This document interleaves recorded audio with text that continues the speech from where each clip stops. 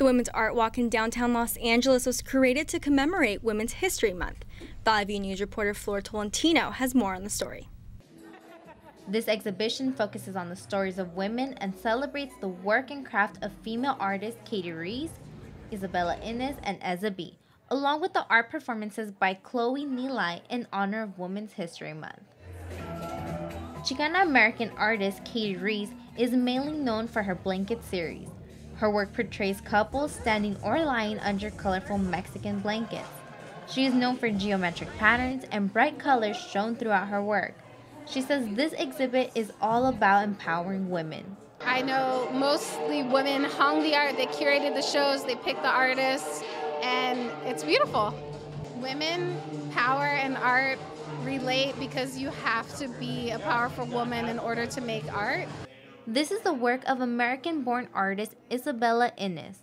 She is famous for her landscapes and portraits like this one of civil rights activist Rosa Parks and feminist Frida Kahlo. The colorful work of Filipino painter and illustrator Eza B is primarily on family, Filipino culture, and self-empowerment. Art Walk official Laura Dildy says the exhibit was designed for several reasons. Really put together a show that represents not only local artists but local female artists, and tying in with Women's History Month. And I think it's a really poignant show that kind of captures a lot of different cultures, a lot of different backgrounds, and a lot of different styles. Chinese-American artist Neely pays amends to females' work. As a feminist, Neely pays tribute to the idea that the human body is the carrier of the immortal culture.